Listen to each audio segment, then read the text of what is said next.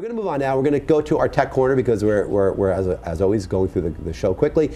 This is a tech corner which we love doing. We have a guest in the studio with us today. It is from Olympus. It's their DSX Opto digital microscope, and Dirk and Rob Bellinger of Olympus are going to show it to you right now. Well, thanks, Mike. Yep, I'm here with Rob Bellinger from Olympus, and we're going to look at the DSX100, right? Yes, that's correct. This is our Opto digital microscope, one of the members of the family. This is the 100 model. There's a 500 and 500i. The 100 model is specifically for a little lower mag range. This tool can go down to 5x, all the way up to about 450x.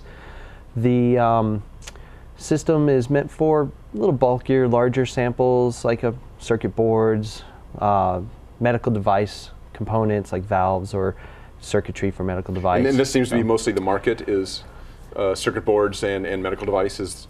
Well, it has a broader range than that. Anything where you need a little lower mag, a little more working distance on a part, but still want to render high quality surface images at decent magnification, 500 or below, and you also want to take metallurgical measurements on the surface.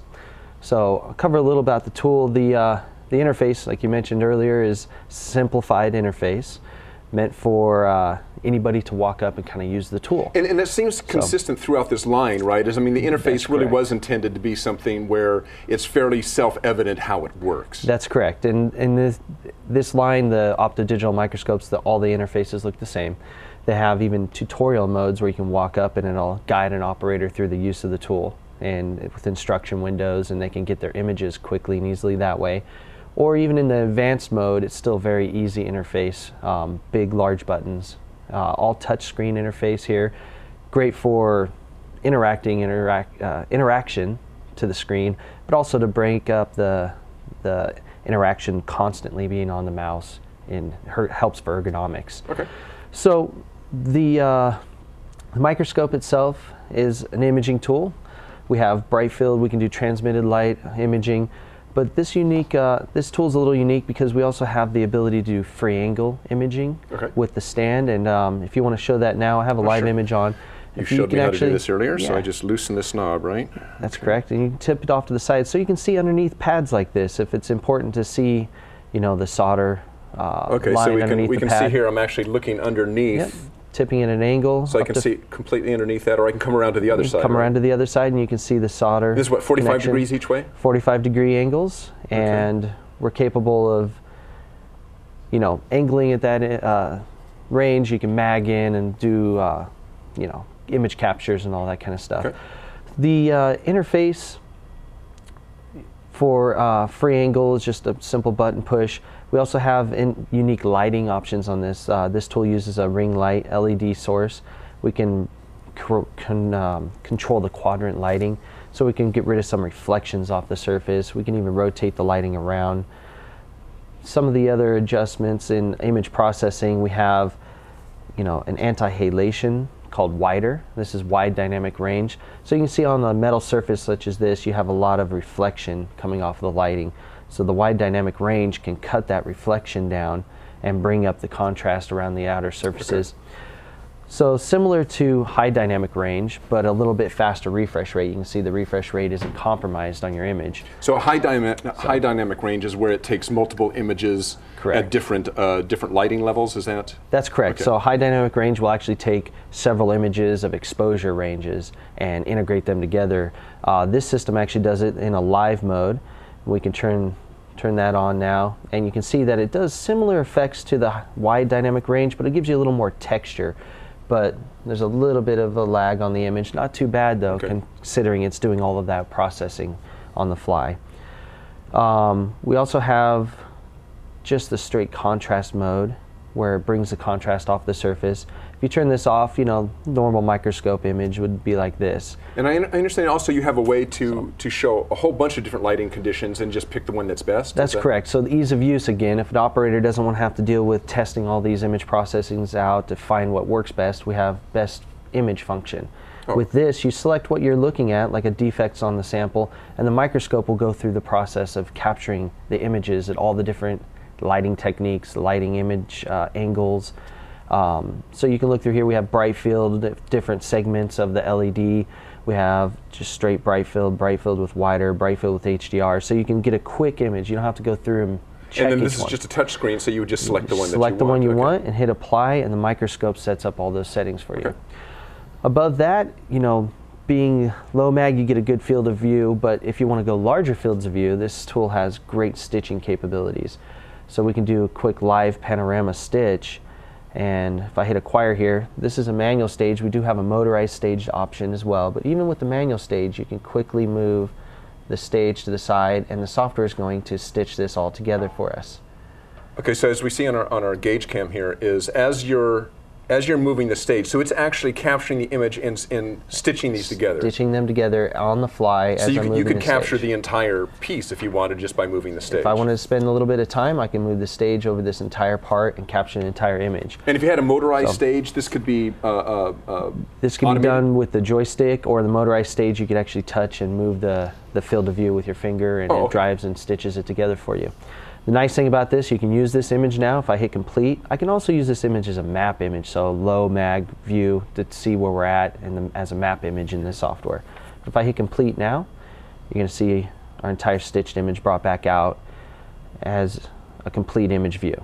So you can get large fields of view quickly, and what's nice about this is they're still calibrated. You can go in and do all your measurements. And can you do 3D measurements as well? Great question. So if we go back to our live image, let me move to an area that has some dimensions to this. So being an Opto digital microscope, we're not limited at this magnification. We don't have to reach over and turn knobs on the microscope or anything. It's an Opto digital zoom, so we can mag into a location such as this.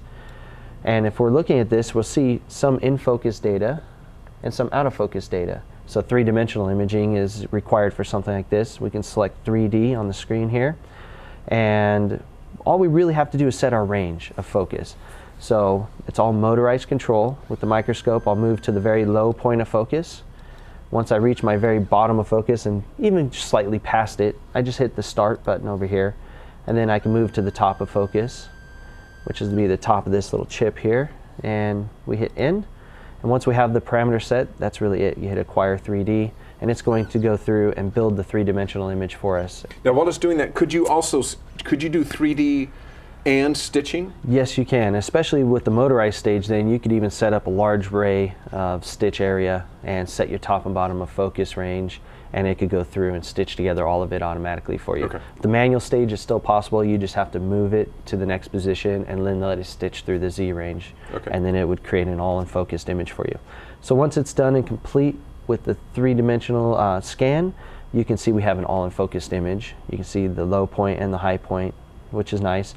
But what are you going to do with an image after this? You're going to want to take measurements on it, correct? So we'll go to a measurement tab. Real simple workflow across the top of the screen. Yeah, there's your, so you got imaging is your first step, basically measurements, your next step, and reports. Then create reports at the end. So now that we look at this, we can see there's a profile line on the screen here, this red line. The profile line is showing us the height data across the line of the sample.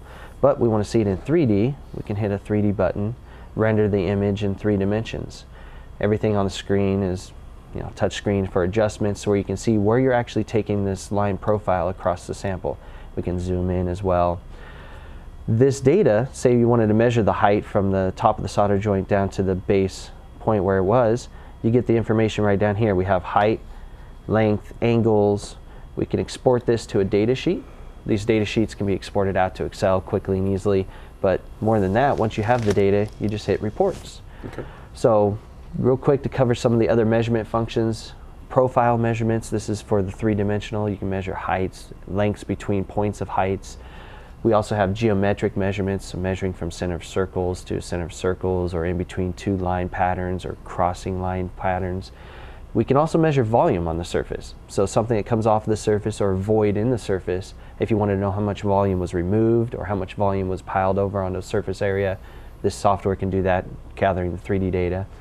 Caliper measurements is a built-in tool for measuring line patterns, like 10 points across the line and averaging out those numbers. We also have particle measurement built into the software. So once we have our measurements and all the data, we want to create a report.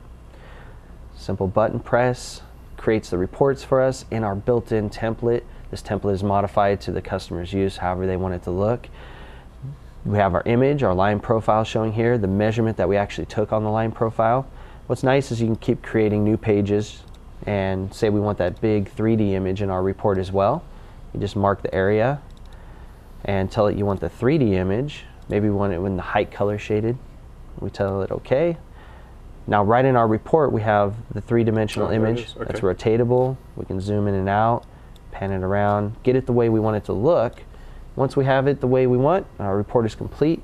We just export the report as a PDF file. Okay. And I'm assuming also data can be data itself can be exported for use, data analysis, that sort of thing? Data analysis can be exported once we go back here to the data sheet. If you have a bunch of data points, you can export that right to Excel. It's probably the quickest and easiest way. Okay. We can also do gauge R&R studies built into the software. So you can do repeatability measurements between operators, standardized measurements, so GR&R is built in. We, you know, measurements is a big part of this. It's a metrology tool. So measurement reliability is important. So the software also has a built-in auto calibration feature.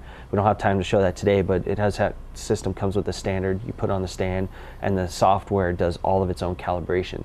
And that can be done as a check anytime the customer wants. And the DSX100 is what is the first, the smallest in the line? Is that? Well, it's just the lowest mag range in the line. Yeah, the 500 and the 500i are the compound type microscopes. That they go up to same 1,000 interface, times. Same interface basically on all of them. Exact same software interface. Software, okay. Yeah, so it's ease of use is all there. Same interface that way.